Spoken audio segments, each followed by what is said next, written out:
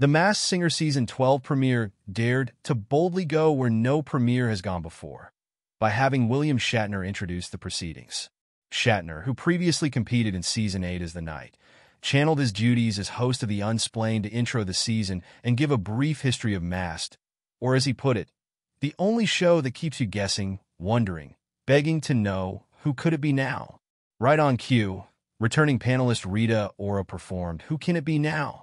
By men at work before the competition officially got underway. It was an appropriately star-studded way to begin the new season, given the twist Nick Cannon introduced next, Masked Ambassadors. These ambassadors are all alums of the show, one for each of the 15 Season 12 contestants, who endorse and introduce the new singers. For Episode 1's Group A, that meant Nick Lachey, a.k.a. Season 5 winner Piglet, who served as ambassador for Buffalo, Jennifer Lewis, a.k.a. Season 11's Miss Cleopatra, who endorsed Woodpecker, DeMarcus Ware, a.k.a. Season 11's Koala, for Leaf Sheep, Joel McHale, frequent guest panelist and thorn in the side for longtime panelist Ken Jeong, for Showbird, and Jewel, a.k.a. Season 6 winner Queen of Hearts, who was ambassador for Ship. The other big surprise in the premiere came during the first masked performance of the night.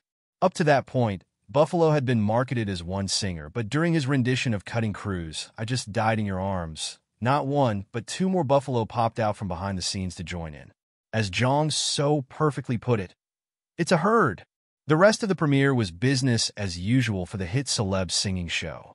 After all the performances, it was clear there were a few professional singers, a few folks maybe not known for their voices but who clearly have talent, and the odd man out who definitely just did the show for laughs that I in this instance, as is often the case with Masked Singer, the latter contestant, Leaf Sheep, was the first to be eliminated after the panel and studio audience voted.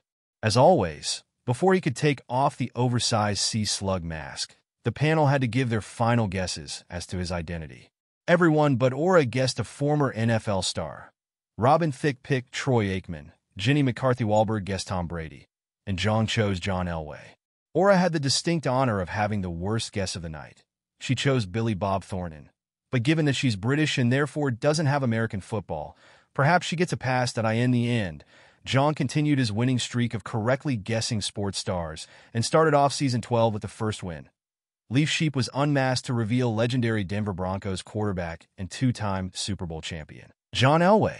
After Thicke and Jeong thanked Elway for the honor of having him on the show and gushed about how they watched him play growing up, Cannon wrapped things up by encouraging fans to tune in again next week, which will feature Footloose Night, in honor of that film's 40th anniversary. Star Kevin Bacon is said to make an appearance via video in the episode, which will once again feature the contestants of Group A.